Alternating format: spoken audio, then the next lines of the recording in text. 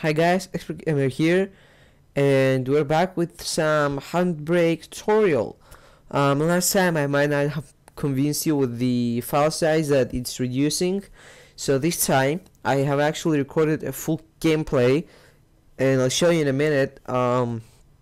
It's 33.7 gigabytes or something like that, so I'll show you the significant difference when you use Handbrake and when you don't. So let's go.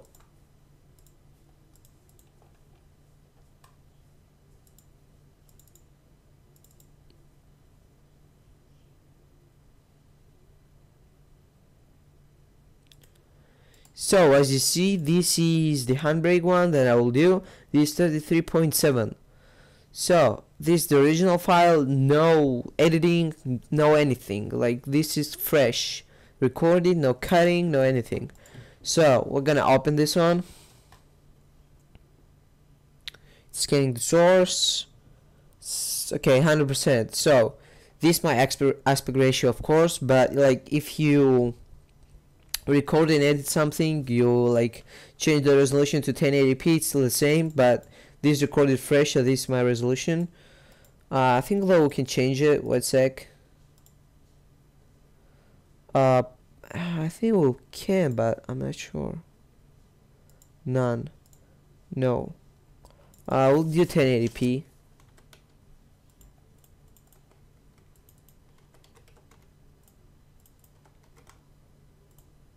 So yeah, we'll do 1080p.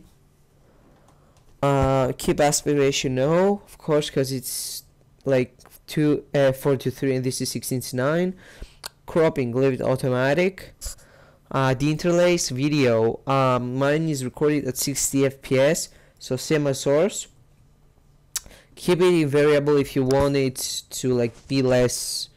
If you want your file to be less size, I guess. Because if you put constant, the whole video is gonna be 60, but the video size is gonna be way over that, way over what you want actually. So leave it variable. Video codec, leave it like that. So these are some settings too. Of course, if normally if you want, you can put this to high and these to 4.1. But what's the difference in here? If you do like that, and I have a 33.7 gigabyte file. You change those two and it's gonna go 2 to 3 gigabytes, but if you leave it main and 4, it's gonna go to 1 gigabyte or even less, maybe megabytes, 100, 200, I don't know. So that's your choice. Then you got the constant quality, which normally it's 20. If you got 0, it's gonna remain the same, and lossless pretty much. The quality will go lossless and the file size will be big enough, and this is just shit. So with 20, that's the normal one. Audio, depending, I'm using 192. Yeah, that's not a big thing. Subtitles, nope. Chapters, no. Advanced, this is actually your choice if you want to, but I'm not messing up with advanced. I used to, I watched a lot of tutorials, but it didn't make a difference to my video, so I advise you to leave it like that. Don't click weather optimized, it doesn't have such a difference.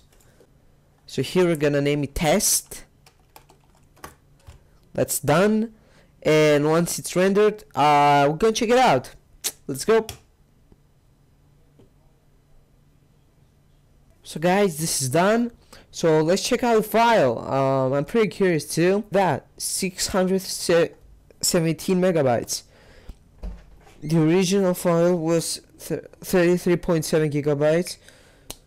So actually now, let's check out the difference in the quality or something like that, because I'm pretty curious too.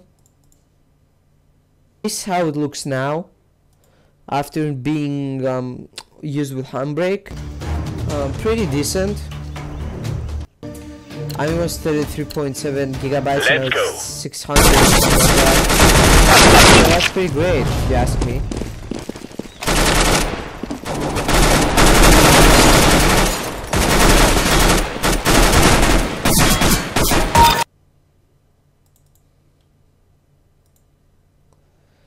And this is kind of the original file. Obviously, the other one. So this is how pretty much the original one looks. I mean, we did like, it went from high resolution to lower one, so it's supposed to be worse. I don't know. So this app is a bit better, nevertheless. But Handbrake really is the best one to use for these kind of things. I totally recommend it. It does reduce a lot of file size without much of quality loss. Like, if someone says to you without any, it's a lie, because there's no way there isn't any quality loss.